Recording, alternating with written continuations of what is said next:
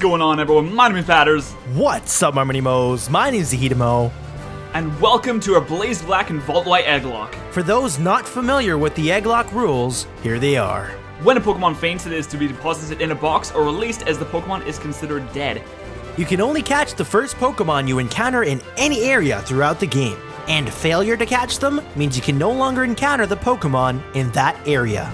The Egglock adds an additional rule. Any Pokemon caught must be swapped for an egg given to us by one of you guys. Now, to avoid any issues, here are complete instructions to send us eggs. You'll need Pokegen in order to send us an egg. The link for that will be in the description.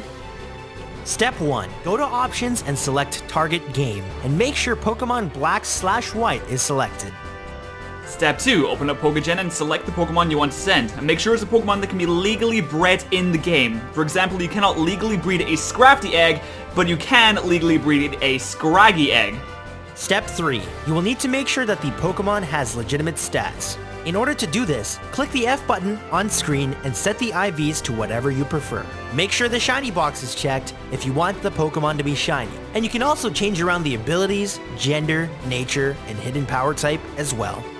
After that, click on search and select the PID that corresponds to the conditions that were entered and click OK. A little warning though, if you click search and the IVs are changed or nothing pops up, you may need to change around some settings to be successful in creating your Pokemon. You can also set nicknames on the egg, so that once the egg is hatched, we will use that nickname you gave the egg.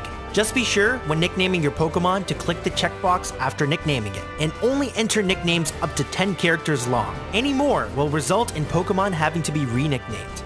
Finally, when selecting abilities and moves, make sure they're legal. These can be checked on websites such as Bubblepedia, Cerebi, and PokemonDatabase.net. Just remember that the only moves that are permitted are egg moves and moves learned at level 1, because that is the level the Pokemon are hatching at. Once this is done, just click File and Save Pokemon from tabs. It will create a .pkm file that you can send us to our emails, which will be on screen right now. And that's all you have to do in order to create the eggs for Egglocke. Just be sure to send only one egg. Well, that's how to send in eggs and the rules of an Egglocke. We hope you guys enjoy, and we'll see you in the first episode.